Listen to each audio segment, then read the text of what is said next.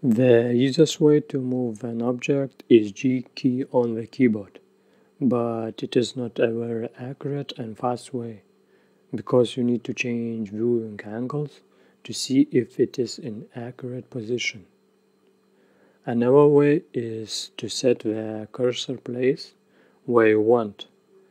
Select an object and press Shift S, selection to cursor. It is a good way if you don't need very accurate snapping.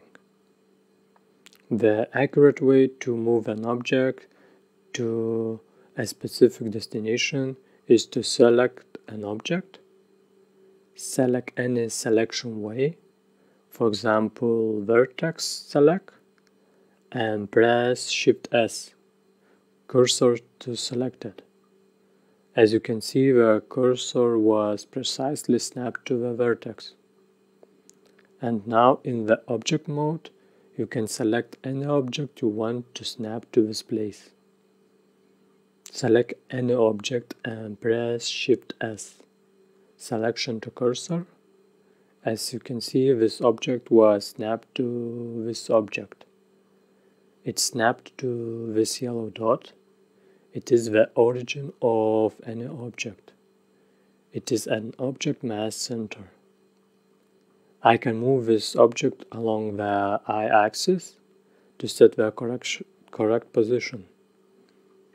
But what if I want to change the origin position?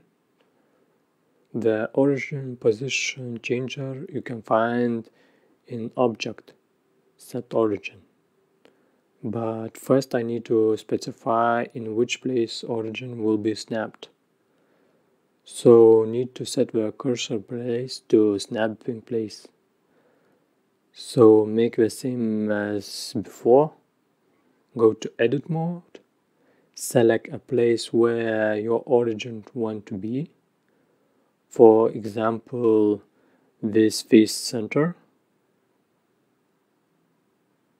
So press Shift S and cursor to selected and switch back to object mode.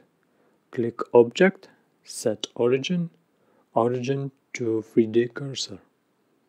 And now you can snap this object precisely to another object. A very good tip for multiply objects: if you choose selection to cursor, keep offset. Both objects keep a distance from each other. Another quick way, if I have multiple objects and want to move to the same place, I can select all objects and the last selected will be active object.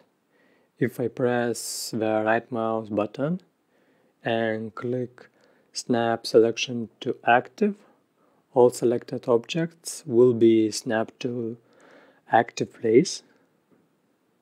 Thanks for watching. Hopefully you learned something. If you want to learn more, don't forget to subscribe.